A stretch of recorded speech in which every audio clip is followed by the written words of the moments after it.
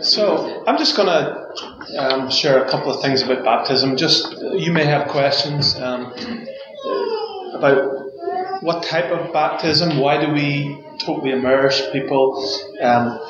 First of all, and I say this as a preacher, somebody who loves the Word of God, there's nowhere in the Bible that it teaches infant baptism.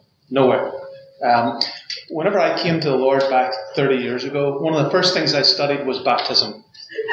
I just got a Bible and a concordance and I started to study it. And I started to see the Bible says, believe and be baptized. And I quickly realized that an infant baby cannot believe. Okay? So I'll give you a scripture. Colossians 2:13 says, in baptism we are buried with him in baptism, where also ye are risen with him through the faith of the operation of God, who hath raised him from the dead. And you, being dead in your sins, and the circumcision of your flesh, hath quickened together with him, having forgiven you all trespasses. Okay, so in baptism, it is an outward sign of an inward profession, where you personally, individually, make a decision that I belong to him, I'm a sinner, I need my sins forgiven. And in baptism, it is representative of death, burial, and resurrection. So at the age of 30, Jesus was baptized. Okay, so he could have been baptized as an infant. Would you agree? But he was baptized at the age of 30, and he did that as an example to you and me. Interestingly, just the word baptism. The word baptism is from the Greek word baptizo. And the word baptizo means to plunge or immerse. Basically, to put under. So I'm just letting you know that it is a picture of death, burial, and resurrection. When somebody comes to Jesus Christ, they surrender their life. They basically die to their own opinions, to their own ways. What they're saying is, it's no longer me, it's him. My life is Jesus Christ from now on. So I'm just letting you know a little bit of background why we immerse people, why we put them under. It's because we believe the biblical pattern is literally when you get to an age of understanding and you want to identify with Jesus Christ, that's why we do it. At this time, I'm going to ask Destiny to come forward just to share a few thoughts from the Word of God. Let's welcome him.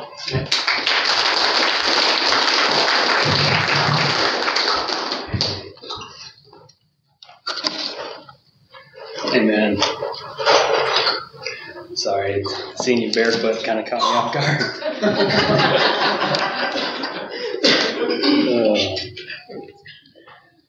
Okay, so I just have a scripture text I'm going to read. It's going to be very short. But Matthew 7:13 and 14, it says, "Enter ye in at the strait gate, for wide is the gate, and broad is the way that leadeth to destruction, and many there be which go in thereat. Because strait is the gate, and narrow is the way which leadeth unto life, and few there be that find it." Okay? So a couple weeks ago, maybe it was a couple months ago, I had the privilege of taking a couple of the younger boys out to go walking up by the Cotton Nature Center in North Sioux.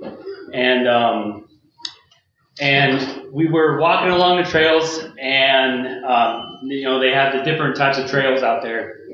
And maybe like an hour or something, hour and a half, 2 hours, whatever, we started running the trails. We were having a great time, right? And so we were nearing the end, and we were coming to the spot where there's like a park, whatever. And then there's benches that we were going to go and sit at and just talk for a little bit. So, when you're in there, depending on what trail you're at, you don't know where you're going to end up unless you've been there before, obviously, or if you have a map. And so we got done. We were sitting there, and I told the kids. So it was Zachariah, it was Luke, and it was Riker. And I told them, okay, this is what we're going to do. Okay, I'm parked way down the street. Maybe it's like 500, 600 meters, whatever. And we hopped on these trails. Now I want you guys to do this. I want you guys to, each of you find the trail out there, hop on the trail, and I want you guys to walk that trail, run the trail, whatever. And whoever makes it back to my car by staying on that trail, you get to come home, you get to go back to where you came from, and the rest of you, you're stuck out there. And at first they're like, okay, not so sure about this. But then you know, surprisingly, they're like, yeah, let's do it. I'm like, hold on. I'm just kidding right here. But let's talk about this, right? So I shared them this verse about the straight and wide gates and how God's way is such a narrow way. I mean, Pastor Paul talked about it earlier about being the straight gate, about it being the tribulation gate, about it being just trials and different things that a man or woman and child will go through. And the wide gate is the easy gate. The wide gate is the one that many people go in, and many people are trying to, they just enter in, and they think that they're going to end up back to the car. They think that they're going to end up back to the place where they're going to make it, right? So Jesus is obviously referring to the narrow gate leading to heaven, leading to Him, leading to life everlasting, and the wide gate leading to hell. Okay? Now, the reason I'm mentioning that is because the teenagers, the men, the women today, they're taking a stand, right? They made a proclamation. They gave their lives to the Lord, and they said, "Lord, take away my sin, take away everything that I have, and Lord, give me this new life of You," right? And that's not the wide gate. That is the narrow gate. It says that many will. It says, because the broad is the way that leadeth to destruction, and many there be which go in thereat. These people are deciding, we're not going to go in this broad gate. We're actually going to take this narrow way, the way that God actually called us, and the way that God is actually going to provide for us, the way that God is going to be there for us. And these people are going in the broad gate, and you know, it's destruction. They don't know which way their life is going to lead when they're going into the broad gate. But the narrow way is the tough way, and that's the way of Jesus. But that's the way that's barely taken. It says, "Few there be that find it. Few there be that find Christ. Few there be that will find this life everlasting." But the people that are going to be baptized are publicly proclaiming, saying, "Hey, God has rescued me. I am publicly going to stand up here today, publicly going to show my friends, show my family that I am going to show that I'm going to be dead, resurrected, and have a new life." Right? Just like what Pastor Paul talked about. They're going to die to self, be submerged, come and have this new life. And that new life has already been taking place. But with the wide gate, or with the narrow gate, sorry, going back and forth with the gates. But I shared with the young men that day that, hey, when you go the narrow way, there's going to be people that will laugh at you. There's going to be people that will mock you. There's going to be people that hate you. There's going to be people that make fun of you. And, you know, there's people in history, many Christians that have been killed for going down the straight gate, for going down this narrow gate. People will just look at them and say, you know, you believe there's one God, there's many gods. But guess what? Christians stand up because they believe in their God and say, there is one God. There's not many gods. They might say, you know, you only believe in one man and one woman for marriage? Yes, because that is what the Bible talks about. There's things that in the Bible that you can't fade away. You can't start making up new scriptures. You can't keep adding. You can't add on to the Word of God. You have to stick to the Word of God. And taking the narrow way is proclaiming and saying that I stand for Jesus Christ.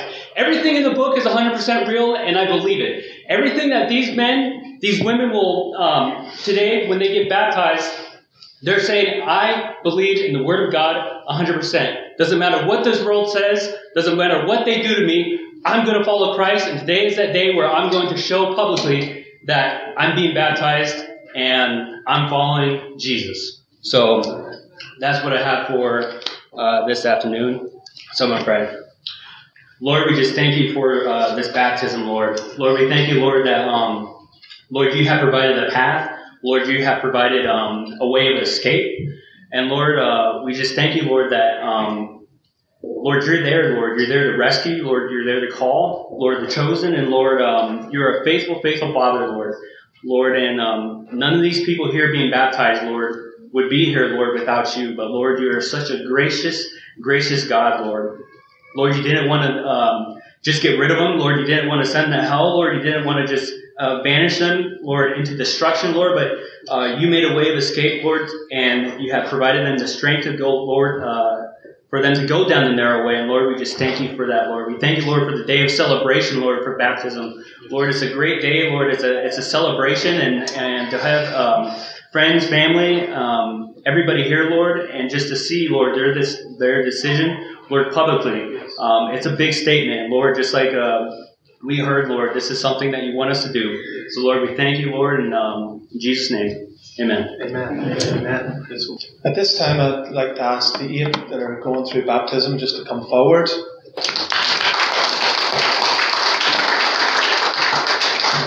on up here.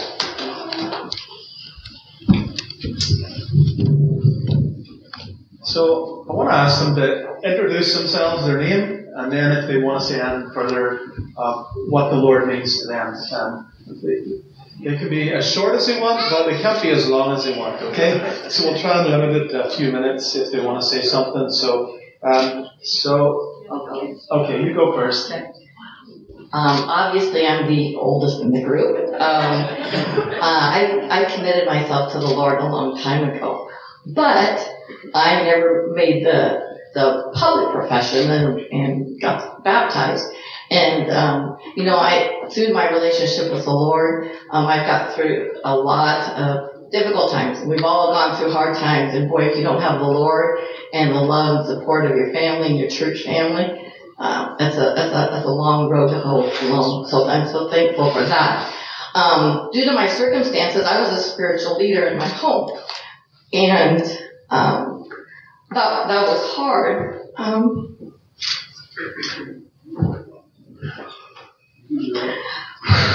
But my goal was to raise my girls up to know the Lord. Because I wanted them to have a home with Him. And I knew that was going to be my responsibility. So, fast forward, I've got my girls raised. They're out of home. They're on their own. I've got a grandbaby, new son-in-law, and I think probably what the Holy Spirit laid on me is, you raised them up. I've asked them to be obedient to the Lord. I've asked them to, I want them to love the Lord. I want them to have a relationship, and obviously I want them to have a home in heaven. But then I got thinking, probably just the Holy Spirit laying this on me, is that how can you ask them to be obedient to the Lord if you haven't? And this is my day of obedience to get baptized in the public profession, because I want them to be obedient. Yes. And I want them to have a home in heaven. And I hope that they see this as my outward sign of obedience. And so when I'm asking them, that I want them to be obedient too, that I have set the example and the standard. So I'm thankful for today. Amen. Love it.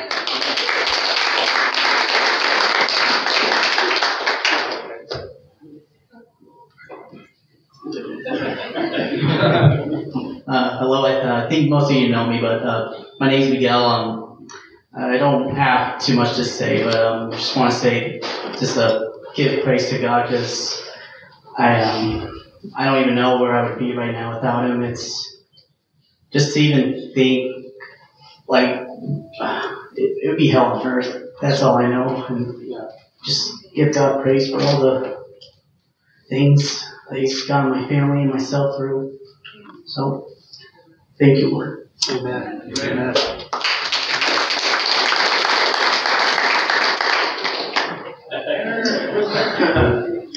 My name is Tanner. I don't have anything good. Just he's someone that I have. He's always there, and he never leaves me. And yeah. Hallelujah.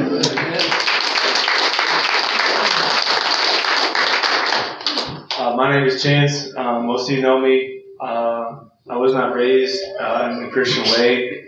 I want to be able to show my son to turn from the worldly sins and to be able to, like you say, be an example for the little ones and show them the right way, turn away from the worldly sins and put Jesus first. I'm kind of struggling right now, but that's the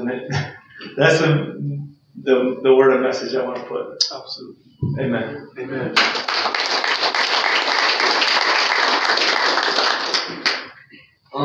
My name is Easton, and I guess I just had like a lot going on right now. I'm just thankful that the Lord helped me push through everything and just like save my family and help my family out. And I'm just thankful that He just pushed me through everything.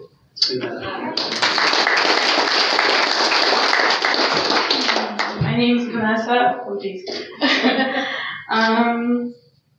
Yeah, it's been, I think, almost 7 years since I've been in this church, I believe, and I almost got baptized like 2 or 3 different times, and then it got rescheduled, and then it never happened, which, is fine, but after 7 years, it's finally happening, and I'm thankful because I'm getting baptized with my little brother, so it's even more special, and just thank God that,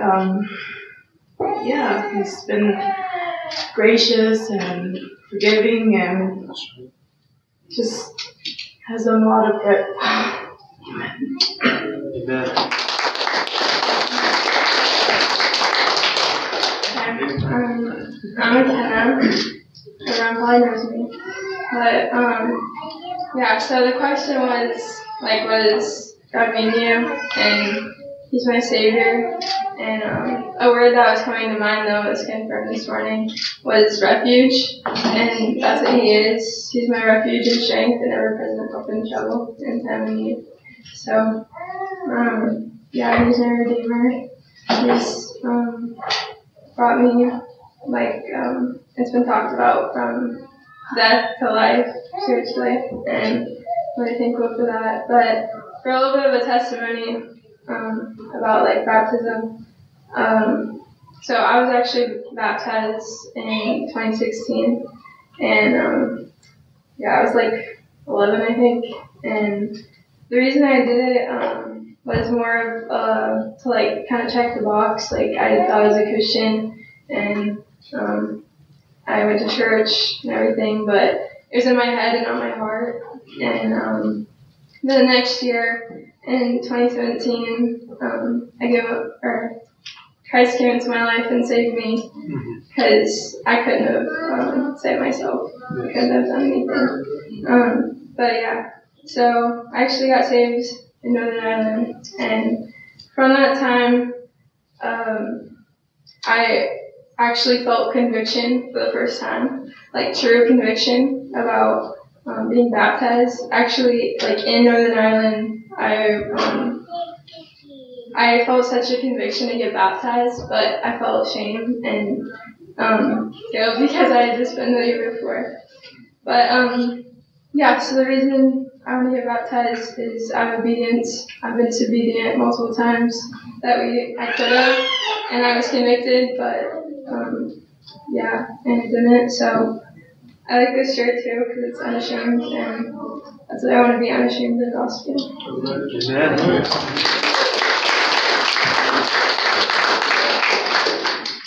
Hi, my name is Ayla Springer. It's okay, I'm doing this.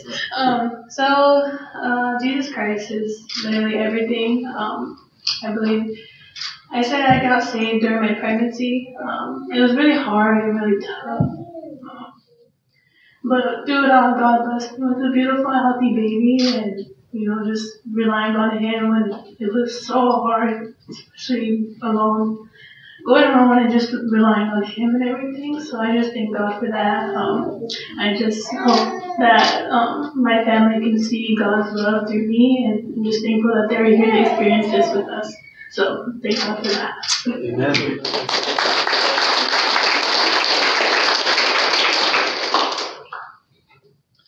At this time, we're going to do the baptism, so I'd ask Kyle to come up and Steve. We're going to ask just, oh, there you are. Come on. So we're going to ask everyone who's been baptized just some simple questions. They've already seen the questions before. They're very simple questions.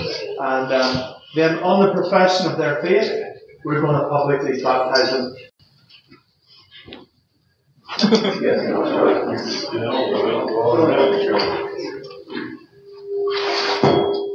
Are you ready? Prepare.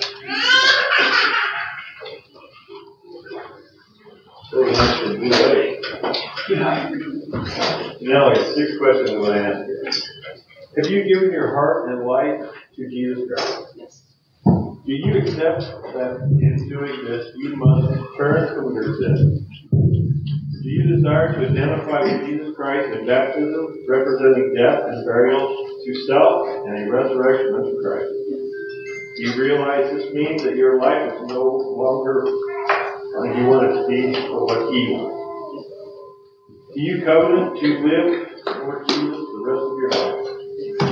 Janelle, on the profession of your faith, we baptize you in the name of the Father, in the name of the Son, and in the name of the Holy Spirit.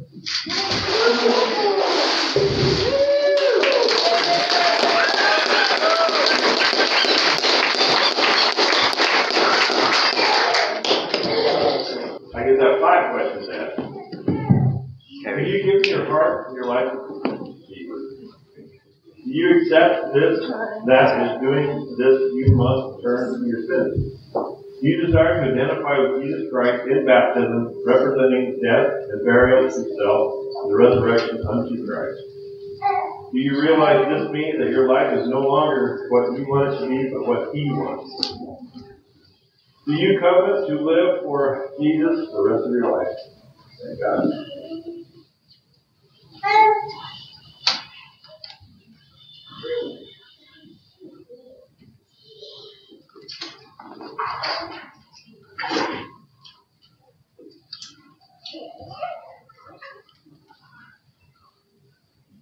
Eva, on the confession of your faith, we baptize you in the name of the Father, in the name of the Son, and in the name of the Holy Spirit.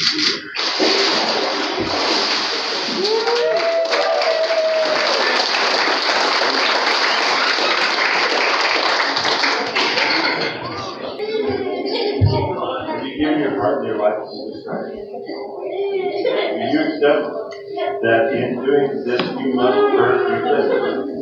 Do you desire to identify with Jesus Christ in baptism, representing death and the burial of yourself and the resurrection of Christ? Do you realize this means that your life is no longer what you want to be, but what He wants? Do you covenant to live for Jesus the rest of your life?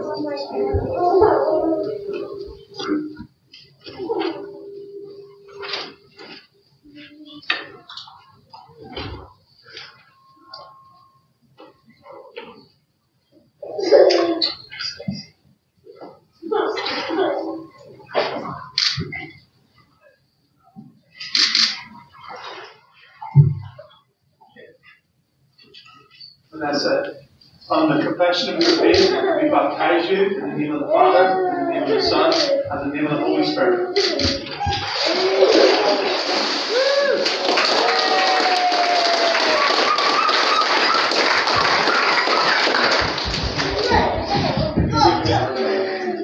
Yes. Do you accept that in doing this you must turn from your sins? Yes. Do you desire to identify with Jesus Christ in baptism, representing death and burial to self and the resurrection of Christ? Yes. Do you realize that this means that your life is no longer yours, but what He wants? Yes. Do you covenant to live for your Jesus the rest of your life? Yes.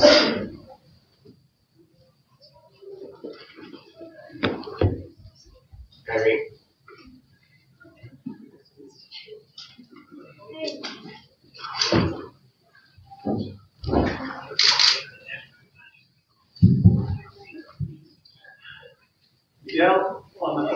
confession of your faith, we baptize you in the name of the Father, in the name of the Son, and in the name of the Holy Spirit.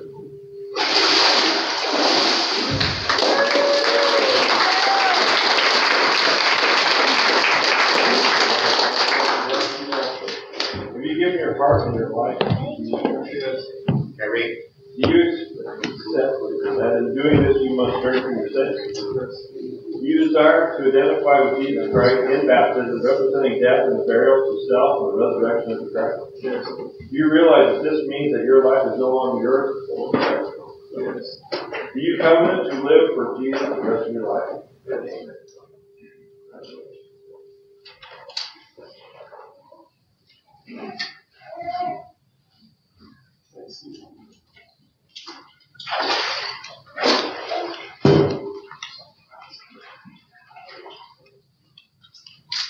Chance, on the confession of your faith, we baptize you in the name of the Father, in the name of the Son, and in the name of the Holy Spirit.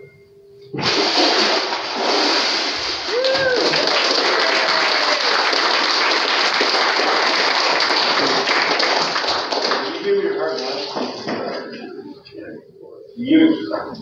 You accept that doing this you must turn from your sins. You desire to identify with Jesus Christ in baptism, representing death and the burial of self and the resurrection of the Christ. Do you realize that this means that your life is now no longer yours for Jesus? Do you covenant to live for Jesus the rest of your life? Amen, little brother.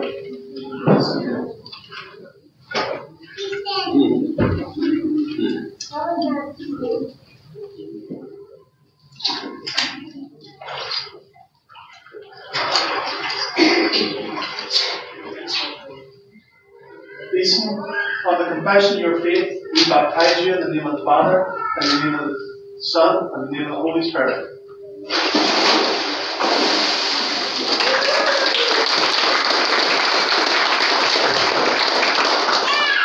Have you given your heart and life to Jesus Christ? You accept that in doing this you might hurt? You desire to identify with Jesus Christ in baptism, representing death and the burial of yourself and the resurrection of the Christ. Do you realize this means that your life is no longer yours but Jesus?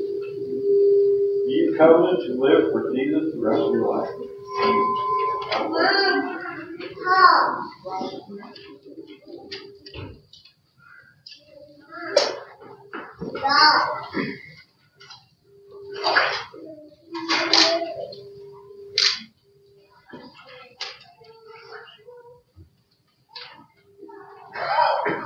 Kenneth, on the confession of your faith, we baptize you in the name of the Father, in the name of the Son, and in the name of the Holy Spirit.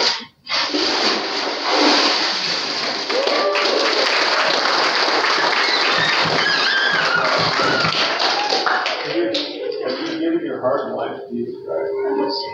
Do you accept that in doing this you will turn from your sins? You desire to identify with Jesus Christ in baptism, representing death and the burial of self, the resurrection of Christ. Do you realize that this means that your life is no longer yours, but it's what Jesus wants? Do you covenant to live for Jesus the rest of your life?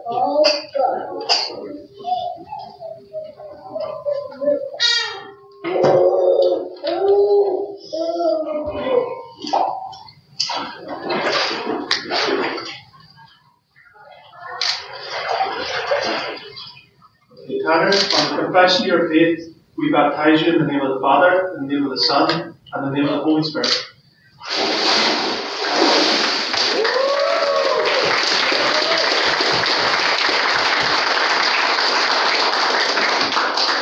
Amen. I think it would be good to sing that song, I have decided to follow Jesus. No turning back, no turning back. That's for you that know it. I have decided to follow Jesus. I have decided to follow Jesus. I have decided to follow Jesus. No turning back, no turning back. The cross before me, the world behind me. The cross before me, the world behind me. The cross before me, the world behind me. before me, the world behind me. No turning back, no turning back. Though none go with me, still I will follow. Though none go with me, still I will follow. Though none go with me, still I will follow. Though none go with me, still I will follow. No turning back, no turning back. Amen? Amen. Let's give God glory. Amen. Well, we're going to finish this service with a prayer, and I want to thank everyone for coming. And who knows, the next time we have a baptism, you never know who's going to be baptized. And one of the lovely things about this is you never know the workings of God. You never know who He's dealing with. Somebody here at this service, God could be dealing with you now, and you could be part of the next baptism. Amen. Because God spoke to your heart, He forgave your sin, and you decided, guess what? He's worth following. We've heard the truth today. We've heard about the two paths. There is two paths. One's a broad road, and the Bible says there's many on it. But it says about God's road, it's a narrow path, but few there be that find it. And that has to be the most sobering words in Scripture. Few there is on the road to heaven. Many there is on the road to hell. So I'm just saying that that's something that's a challenge for us as Christians. We have to let others know and get the word out, because we want our loved ones, we want our friends to make it to heaven. Amen. Let's just pray. Oh, Kyle, would you just commit our service unto the Lord? Lord Jesus, we just thank you, Lord, for your faithfulness, Lord, and Lord, for obedience and work within your children, Lord. And we just ask you to be with them, Lord, as they go out, Lord, in their daily lives, that they would just represent you, Lord, and that your face would shine upon them, Lord, and they would show who you are in their lives, Lord. And we just thank you for it, Lord. Be with them, Lord. Give them strength and comfort, Lord. And we just remind them, Lord, that no man will pluck them out of your hand, Lord, because you're faithful and true. We just ask it in Jesus' name. Amen. Amen. I'd like the congregation just to show their appreciation for Cornerstone Church, and for not just opening up the church, but for their hospitality, their love, and their encouragement here. So could we just as a church just show our appreciation to them?